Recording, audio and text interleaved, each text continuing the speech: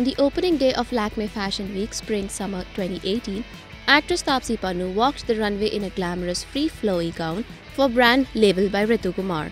Labeled Ritu Kumar's Hop Baroque collection was presented with a lot of vim and vigour. There were colours and prints mixed in vibrant hues and patterns, and there were 90s DIY punk directions that will appeal to the young swinging dressers. New age textiles added to the style quotient of the collection as shimmer jersey, lurex, georgette, handloom and splashes of sequin added to the multi-fabric hued nature of the ensembles.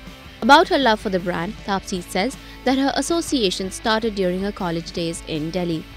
During my college days in Delhi, since I'm a Delhi girl, the fashion capital of the country, we always have these, when you're in college, you're like, okay, I also want to have these designer brands in my closet, and you only know probably at that point only a handful of designers, and most of them end up being too heavy on your pocket, so you're always like, okay, when I have to wear something that elaborate, I will.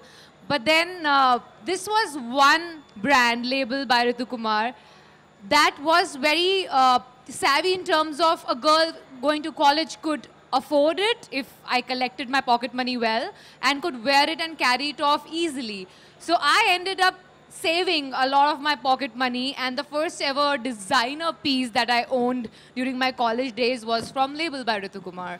Meanwhile, Taapsee will next be seen in Dil Jungli.